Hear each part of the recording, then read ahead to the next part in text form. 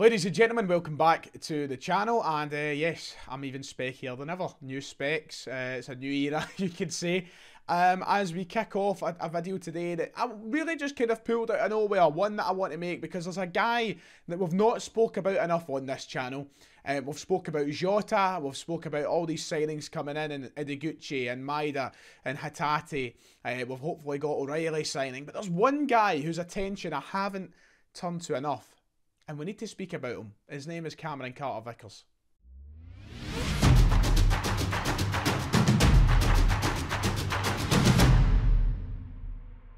Now, I don't know what the opinions are going to be on the new glasses, but I'm not really caring, so let me know if you want. I'm fine. I know the Rangers fans will have a ball with it. But thank you all so much for 32,000 subscribers. We've hit that.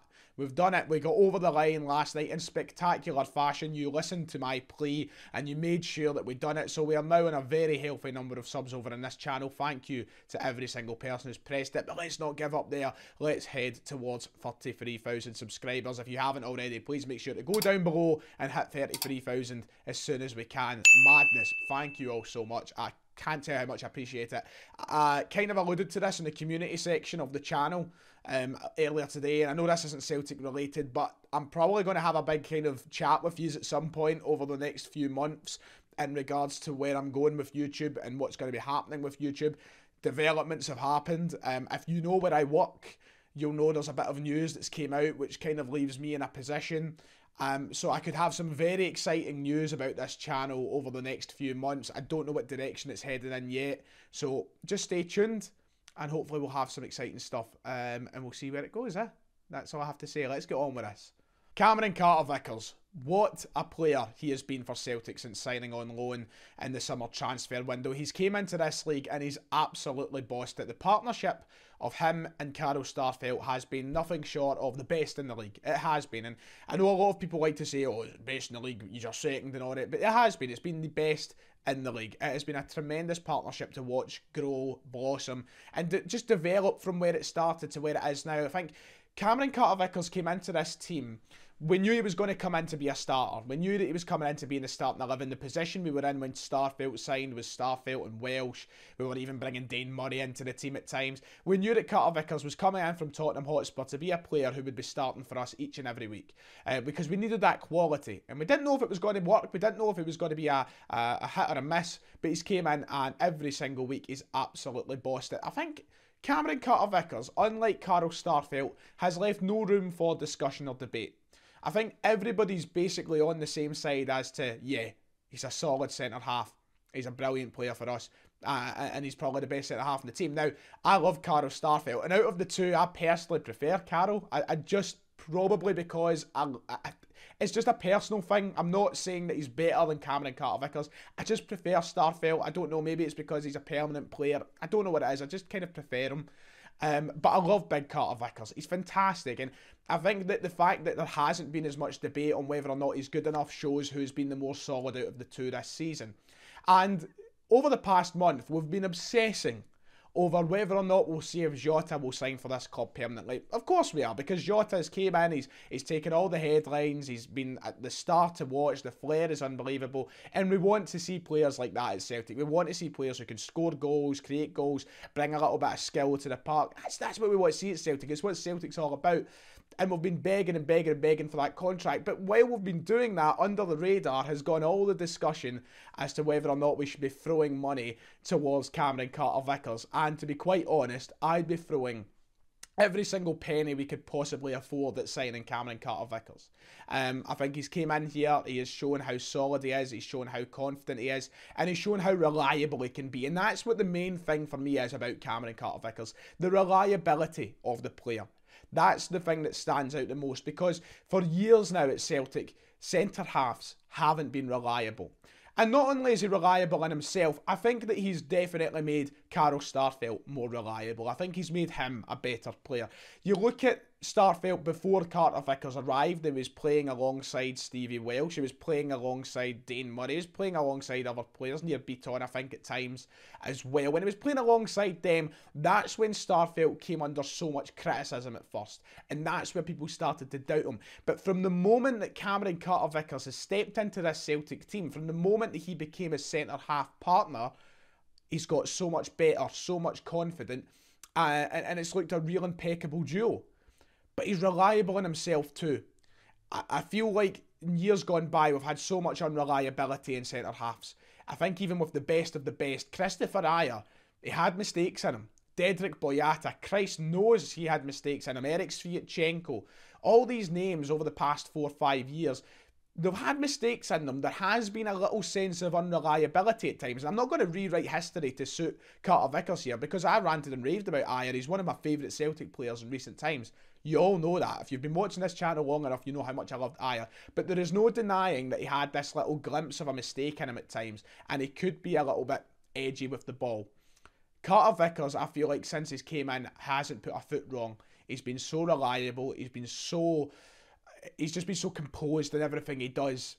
And he deserves to stay at Celtic Football Club. And if he does, at the age, I think, of 24 that he is just now, if he does sign up to Celtic, if we did manage to land, say, a 3-4 year contract on Cameron Carter-Vickers at the age of 24, he is undoubtedly a surefire starting centre-half for Celtic over the next 3 to 4 years. He will be in that team. He'll be the main centre-half, and he'll be one of the best players in our team. I can guarantee it if we manage to sign him up. But we need to go and push ourselves towards that. We haven't heard enough. We've heard wee talks of transfer talks and negotiations. Some fees have been thrown around. But I want to hear more. I really want to see him at Celtic Football Club permanently.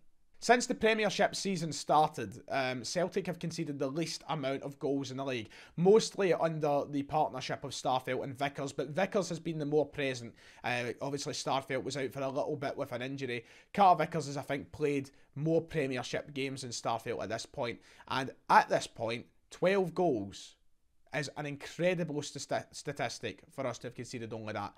It's unbelievable watching the two. They just seem to keep things out, and I know we've got a great goalkeeper that helps them too when attackers do manage to get through them.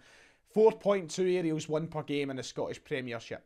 2 Man of the Match awards. He's chipped into goals as well. I'll fire up the who scored stats on screen. That's a centre-half you want at this club. His passing's been great. He's really suited the Ange Postecoglou system. He has pace and power. He's a complete player. And I'll say it, I've said it time and time again already in this video, I've never felt so reassured about a defender, I think, in recent times at Celtic. I think this is one that Celtic really do need to pin down and try and sign. So the reason that this video spawned today, and the reason that I decided I wanted to make this my video, was because of the presser today with Carl Starfelt. He faced the media and was quite some very poor questions once more. I really do question the quality of some outlets sometimes, or at least the people representing said outlets, because some questions are absolutely honking. But he was asked about his partnership with Carter-Vickers and working alongside him, and whether or not he would like to see him sign for the club. Now, I'd be stunned if Starfelt hit away. Nah, I don't want him to sign. But this is Carl Starfelt's comments in return to the question. I think we're getting better and better all the time. We have a very good connection on the pitch, and also outside of the pitch we have a good connection and a good communication. So I think we're doing good right now. Yes, I'd like to see him sign permanently, of course. I'd like to play with him. I think he's done very good at the club. The rest is not really up to me, so we'll wait and see. Of course, not really giving away too much in this on the terms of transfers and if we're any closer, but you know, they have worked incredibly well together, as I've said. They've presented us with the best defensive statistics in the league. But ultimately, I think they're two guys who get along really well, and they have a really good understanding of each other on the park.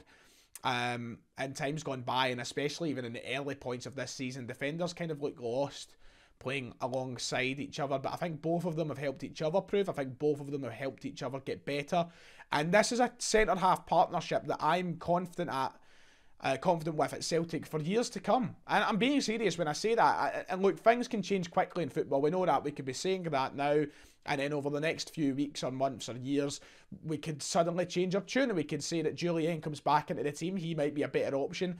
Starfelt and Carter-Vickers might not play as well next season, and then suddenly you're changing your tune there. But genuinely, with the way that they have played over the opening portion of this season, there is no reason that I don't think it suggests that that can be our centre-half partnership for the next 3 or 4 years. I really don't see why it couldn't. I think both of them are brilliant.